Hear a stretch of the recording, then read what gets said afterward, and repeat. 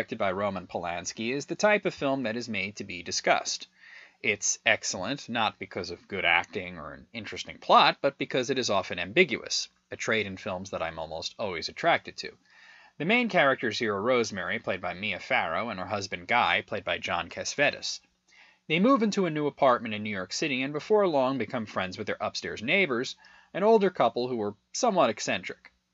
The event that pulls them together is actually a suicide.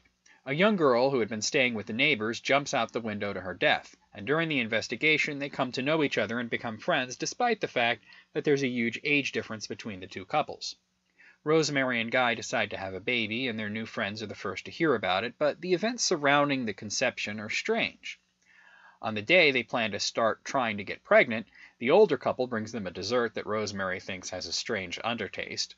Later she passes out, and she has a dream, or at least what appears to be a dream, where she is raped by a demon, while cultists, including her neighbors, look on.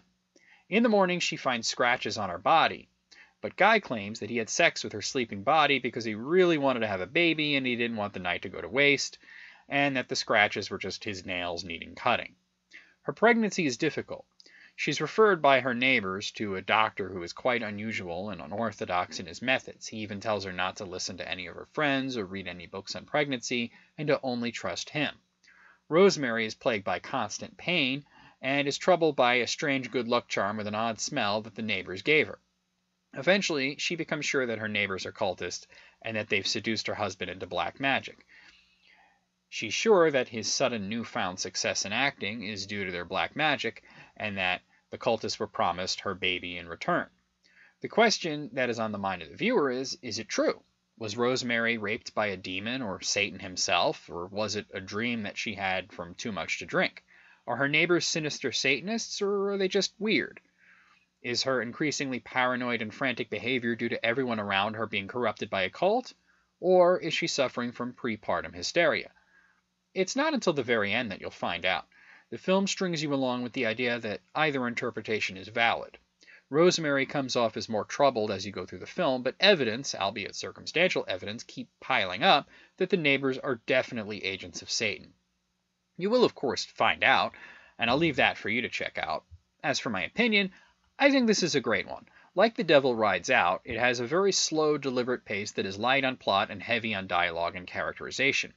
But this one is far more interesting in my opinion, because instead of showing you good and evil characters and a battle between black forces and white forces, instead we get the villains, if they even are villains, operating as you would expect cultists to operate, behind the scenes and in the shadows.